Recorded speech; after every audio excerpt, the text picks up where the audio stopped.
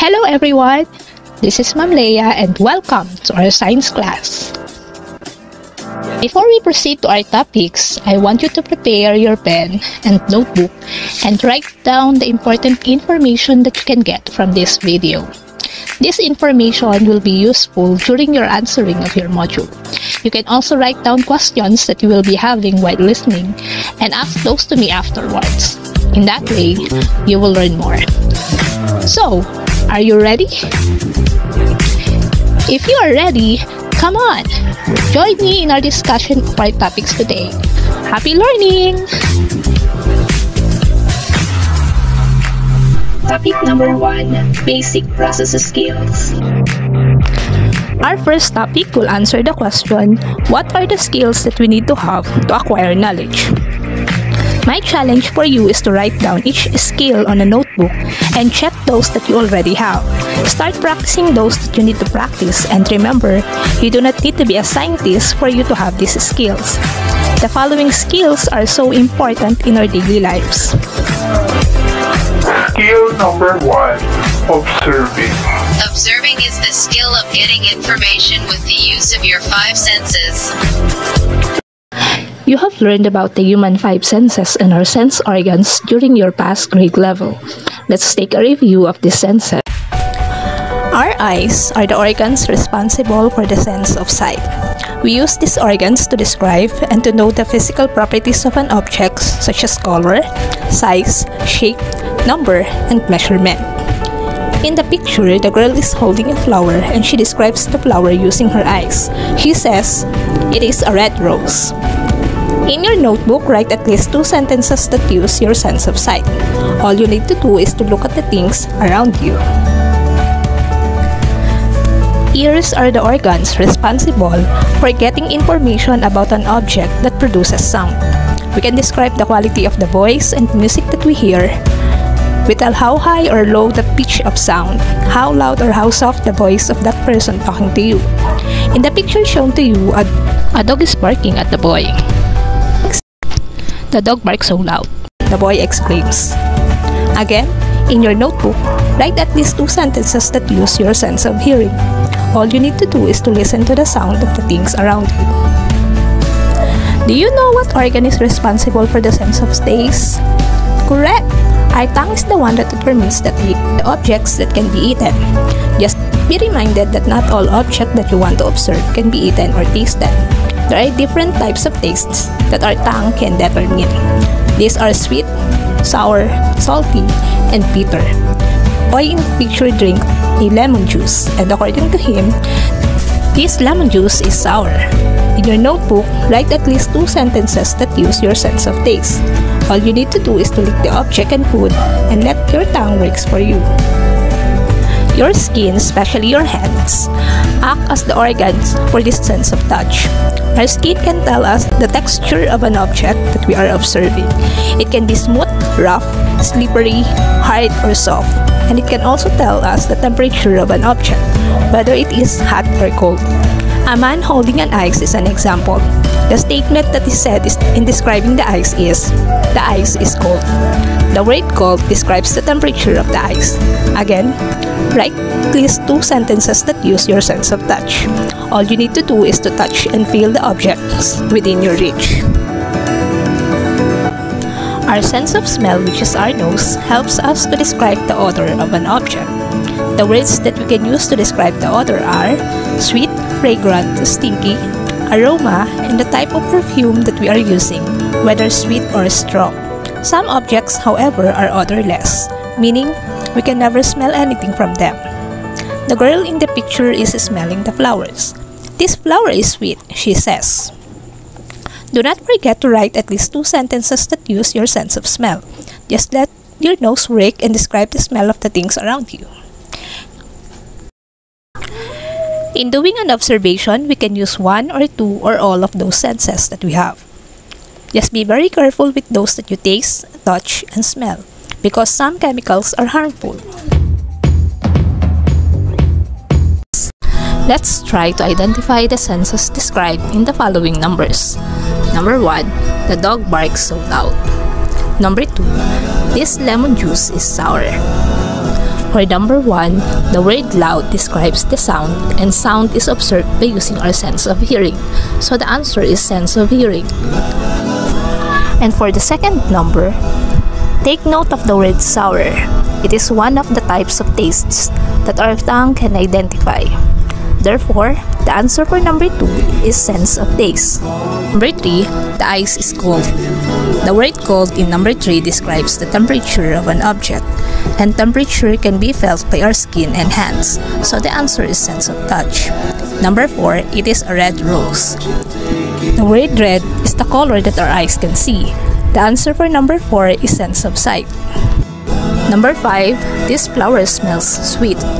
The words smells sweet describe the scent or how an object smells.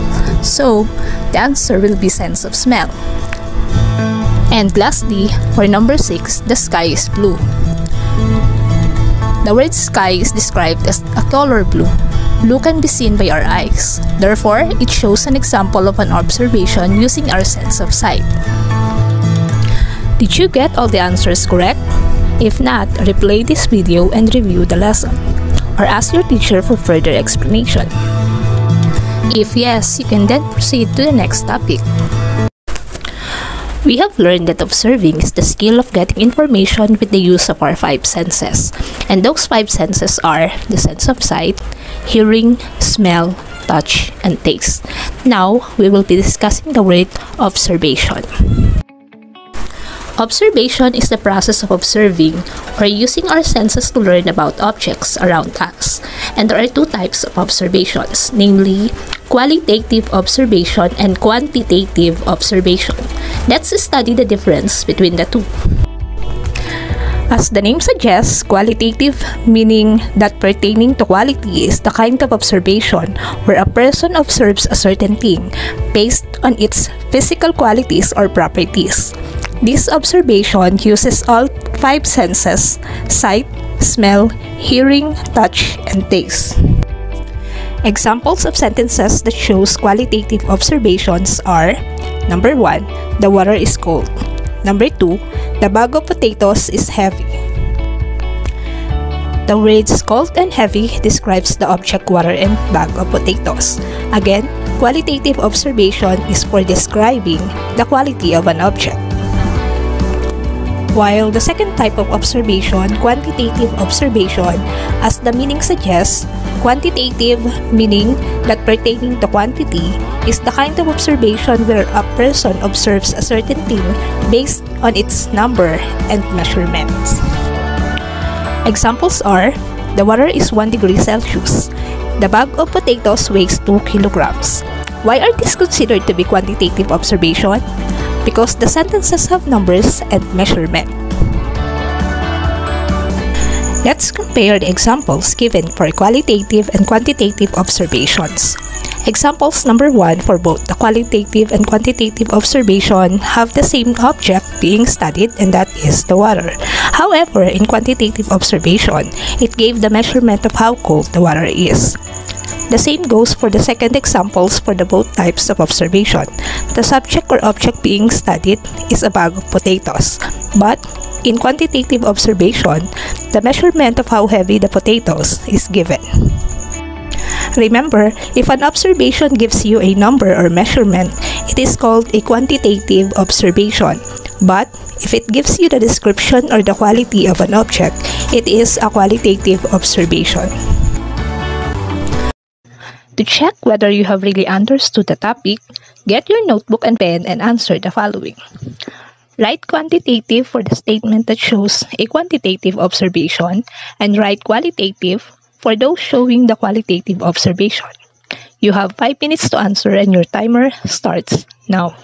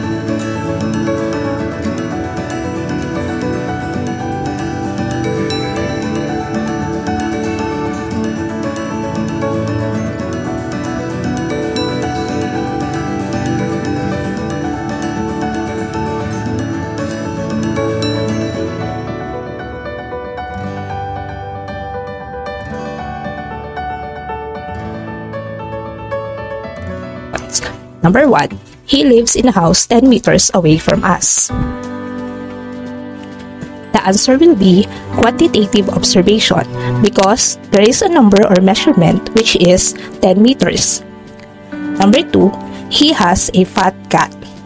The answer for number 2 is qualitative because the cat is only described, not counted or measured. For number 3, the flower smells nice. The answer for this number is qualitative because there is no number or measurement, just the description, nice. Number 4, qualitative because there is no number or measurement, just the description, which is the color blue. And number 5, it keeps on raining for 3 days now. The answer for number 5 is quantitative because of the number 3. Now, you are ready to answer the activity number 2 on page 6 of your module. Answer that activity first before we proceed to the next topic.